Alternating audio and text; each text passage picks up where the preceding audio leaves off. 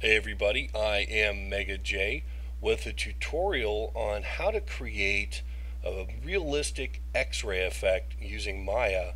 And we're going to be looking at Maya's sampler info node as well as the MIA light surface node to generate this. Now, I brought one of my final renders from Maya into Photoshop here to just invert the black and white so we get a better feel for what an actual final or finished X-ray effect might look like. And I'm really looking for three elements using this effect. And the first one is I want to see this surface detail, this texturing and sculpting that I have here on the skull. I also want to see all the way through the object. I want to be able to see the density of the bone structure here and know that as our depth gets thicker, it starts to be more dense and show up, because that's what would happen on an X-ray. I have a short turntable animation that I created that I think gives us a different perspective on this, so you can see what I'm talking about here. But if we pause that and we kind of scroll around, we can see the inside of the skull. We can see the back of the skull. We can see all the geometry that's happening at the base, and the surface texture, the surface detail as well. More importantly, though, is that density. When you start layering up the geometry, it's going to become darker here, or if you invert it, obviously lighter. But that's what's going to happen in a real X-ray effect. So those are going to be the key features we're looking at with the sampler info node. And to be honest with you, it's a pretty easy technique to use. So let's get over here into Maya and take a look at our scene that I have set up. And there's not much to it. I've got a directional light and a camera, and then I have my low res image here of the skull and the tentacles. And I actually exported these into ZBrush and really increased the polygon count so I can get a lot more detail sculpted in there, and to create the little suckers on the tentacles. I then created some displacement maps out of ZBrush to bring back into Maya to slap on our geometry here. I'm not going to go into really much detail on how to create displacement maps, but there's a lot of great tutorials out there if you want to learn more about those. That's how I learned, so go check them out. But the displacement maps are kind of our first step here that we want to get set up. So what I did is I went over here and just clicked on this to open up our hypershade, because we need to create a couple new materials. And I'm just going to create Lamberts, one for the tentacles and one for the skull. So let's get these renamed, and we'll call this Skull 2, and this one here, Imagination's Running Wild. How about Tentacles 2? Alright, so now that we have these set up, I'm going to go ahead and get those assigned to the tentacle materials here. And now we're all set to bring in our displacement maps, which I've already loaded under the Textures tab. I have our skull displacement here and our tentacles there.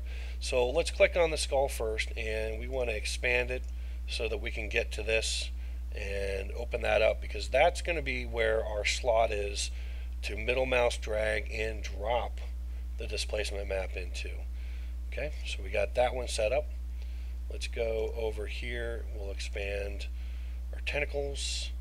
Click on that. We got our slot there. Good. And again, middle mouse drag and drop that in there. So now we have, let me clear my board here, our tentacles and skull materials assigned with the displacement maps hooked up. So I'm going to go ahead and take a render of that, and I'll pause the video. Using the displacement maps does slow the render time down a little bit, and we all spend enough time staring at mental ray as it is.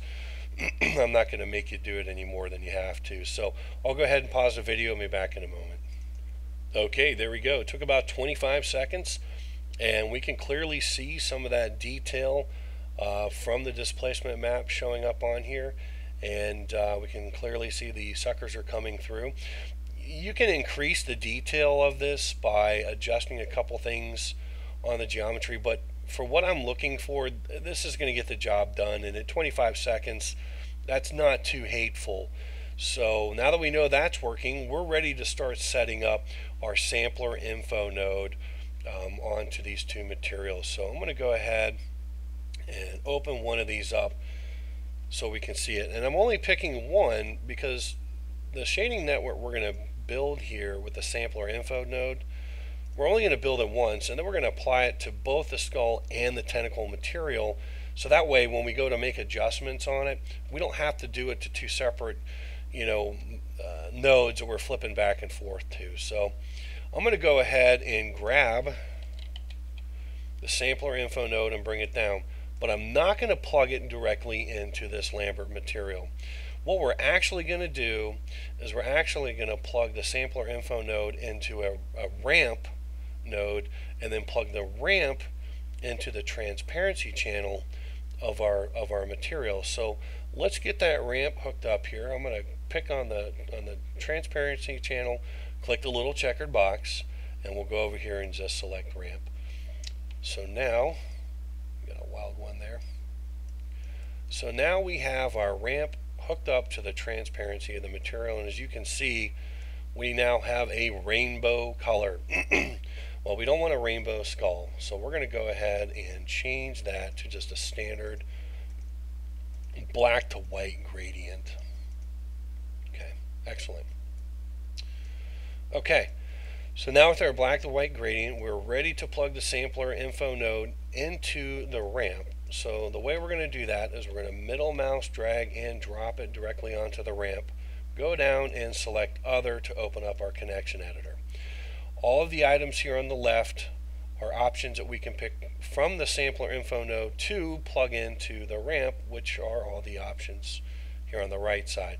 So what we're going to want to do is we're going to take the facing ratio from the sampler info node and we're going to plug it into the UV coordinate of the ramp.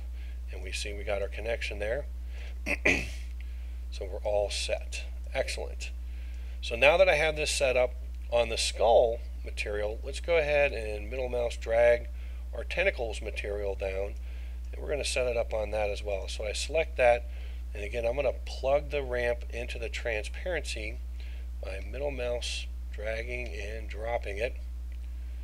And with that, since I plugged the ramp in, it's also going to carry all the sampler info node. So any adjustments that we make will now affect both materials. Okay? Alright, super. So now that we have that, let's go ahead. I want to take a render now that we have the sampler info node hooked up, just so we can see how that differs from what we have here. So I'm going to pause the video and be back in a moment. Okay, that is a pretty interesting result that we have here. You can start to see some transparency taking place. It's pretty faint, it's pretty hard to see, maybe a little better, you can see it a little better in some of the tentacles. But compared to this straight solid image, we're definitely starting to open this up. Before we go further, some of you may be thinking, well, why not just reduce the transparency on a Lambert material and that'll work? Well, let me show you what happens when you reduce the transparency on just a regular Lambert material. And I'm not going to hook up the displacement maps to this because I think that'll just take too long. But let's just create a new Lambert. Okay, and let's get it assigned to our tentacles and the skull. Make sure I got that. Okay, and we'll open this up, and let's just say we take that transparency way down. Excuse me. So now we'll go back into here. So this is what we have with the sampler info node. Okay, so let me take a quick render without the it's just a reduced Lambert material on there. Again, I don't have the displacement maps on it, so it's going to look a little bit different, but you'll get the idea. So I'm going to go ahead and pause the video. Okay, this is what we get.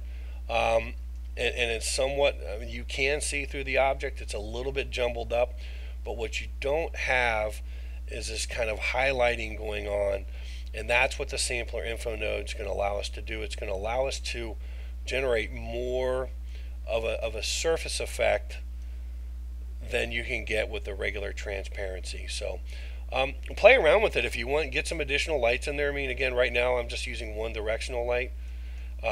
You can play around with the transparencies.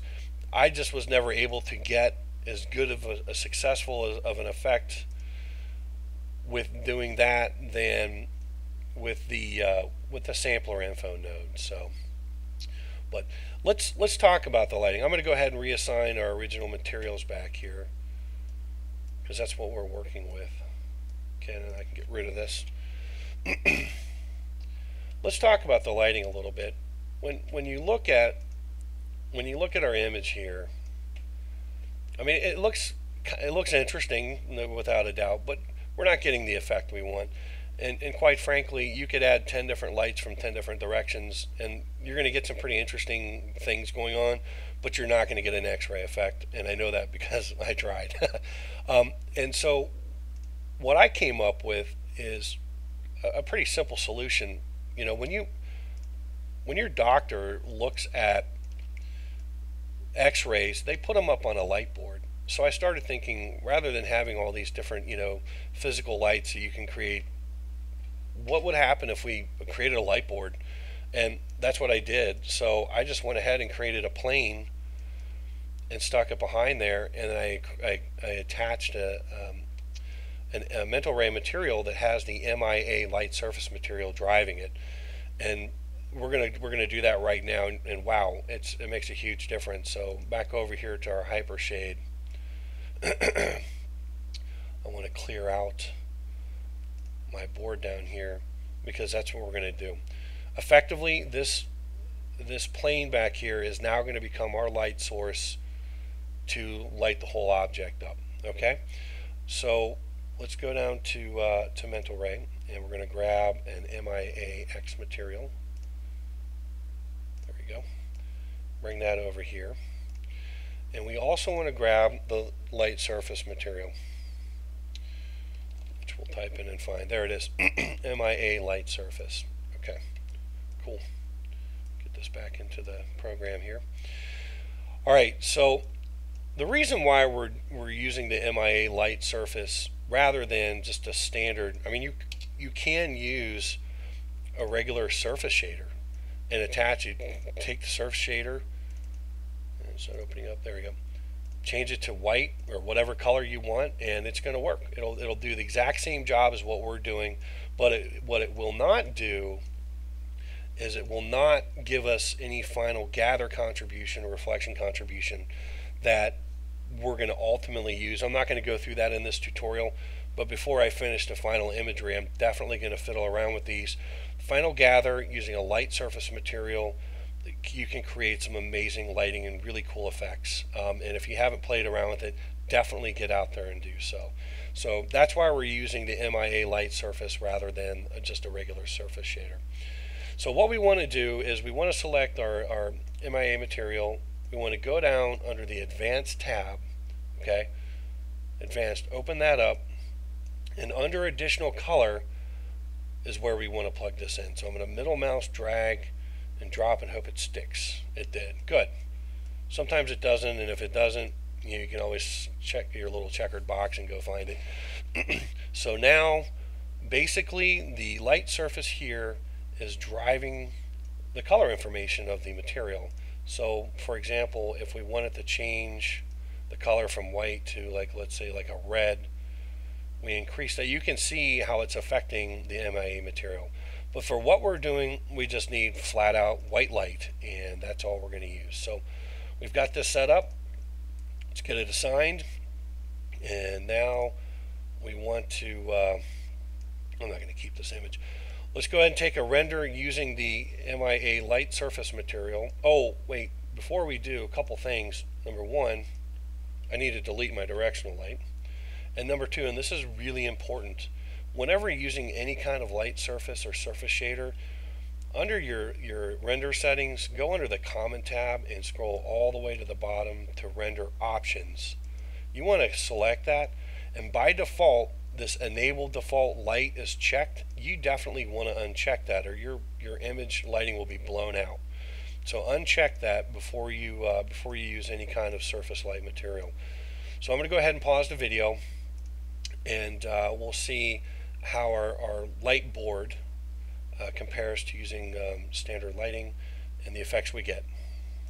Okay, a pretty big difference. Now we're essentially inverting everything, and where we were getting some of the transparency and texturing going on here, it's now in our face basically. Really like what's going on, and it's starting to capture some of the density. We're still missing out on some of the texture and the way this is lining up. So the next step is to kind of start tweaking this shader until we kind of get the result that we want.